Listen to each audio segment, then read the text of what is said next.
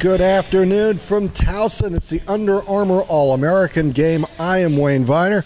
Our guests here are in the crease. Lacrosse is Evan Zinn. From Connecticut to Johns Hopkins, that's a journey. How did you figure out it was Hopkins for you? When I visited, just felt like home right away. You know, the coaches make me feel like I was part of the team as a freshman when I committed.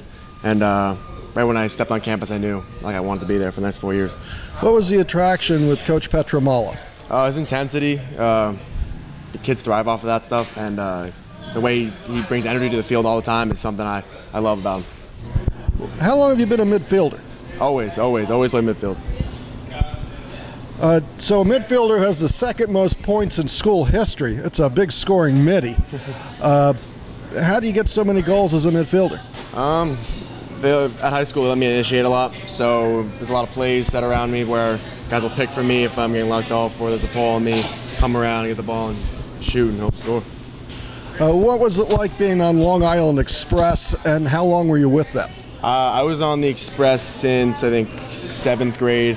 I played one tournament with a local team, and we played the Express, who was Superstars 365 at the time, and they switched the year later when I joined them. So I've been playing with them ever since. It's been awesome. Okay. Lefty or righty? I'm a righty. Okay, cool. If you weren't playing lacrosse, what else would you be doing? I'd probably play basketball. I used to play basketball up until junior year, and then I stopped for lacrosse. But I'm a big basketball guy, and I love other sports.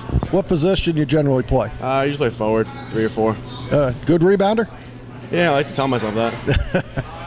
Did you ever think of continuing as a basketball player? No, I did, yeah, for sure. And the only problem was I thought lifting and training for lacrosse got in the way with basketball, so I didn't want to put the basketball team at harm of a spot with a guy who was going to have to focus on training for college lacrosse. Other than Hopkins, now this is like 4 years ago, you made up your mind, but where else did you look at that time? Virginia, a couple of ACC schools, Ivy League schools, Penn. Yeah, I mean, I didn't visit many schools because at the time I only visited 4 schools, and then I actually committed to Hopkins. But later on in high school, there was other schools interested. Okay. NPS, Nonprofit Services, has the technology and know-how to achieve your nonprofit goals. We have all the tools that you need for your nonprofit to be successful, including tech support, consulting, development strategies, and business continuity to make sure your data is safe on-prem or in the cloud anywhere all the time. Call NPS at 877-797-8776. We're easy to reach and easy to work with. You have anything you're looking forward to, especially coming into the Big Ten? Yeah, I mean, it's one of the best, if not the best, divisions in all of college lacrosse. I think it'll be really fun, really intense, and it'll be definitely something I'm looking forward to challenging myself to play in. Okay. All right, well, Evan, I got some just baseline, not exactly sports questions. What's the best piece of sports advice or lacrosse advice you've ever gotten?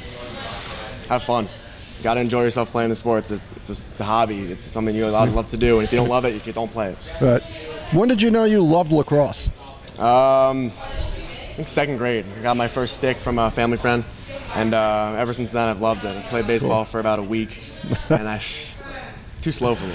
Okay. Favorite car? What's your dream car? Dream car? Ooh. Some nice Rolls Royce, maybe. Rolls Royce. I haven't heard that one much. Yeah, big fan. First concert you've attended live? First concert. I went to a Made in America festival in Philly last year. It was the first one in a while. Cool.